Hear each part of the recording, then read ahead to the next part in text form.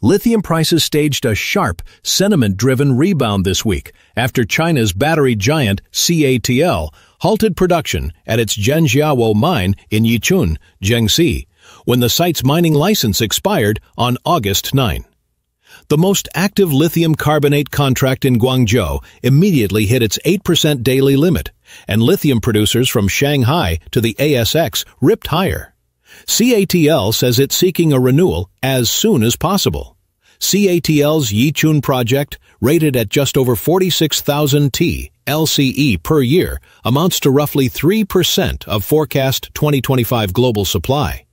News of the suspension flipped futures limit up and sparked double-digit gains in names such as Pilbara Minerals, Liontown, IGO, Core Lithium, and Mineral Resources. Even after the bounce, the market is climbing out of a deep hole. Benchmark lithium prices have fallen 90% from 2022 peaks amid China lithium overcapacity and softer EV demand. Beijing's recent rhetoric against overcapacity and permit scrutiny has fed a rebalancing narrative, helping futures, if not yet resetting fundamentals. Likely beneficiaries now: low-cost hard rock producers, spodumene, and ASX lithium names that were heavily shorted and cash flow constrained. Any price relief helps. Under pressure, high-cost converters and refineries, loss-making hydroxide projects face tighter margins unless prices hold above recent levels. Australia-focused coverage notes spodumene has rebounded toward $880 per ton from mid-June lows near $610 per ton, still a fraction of 2022 levels.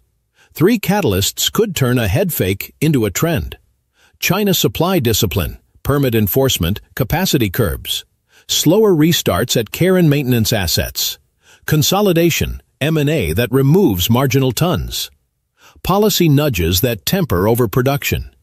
Recent actions suggest authorities are willing to rein in excess capacity, at least at the margin, supporting the rebalancing story.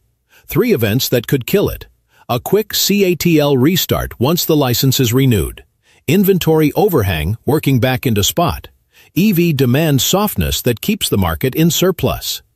Analysts estimate the outage could erode a 60,000-ton 2025 surplus, but warn a broader surplus reemerges without further discipline. The long view? Prices remain far below 2022's records, underscoring how much China lithium overcapacity still hangs over the market.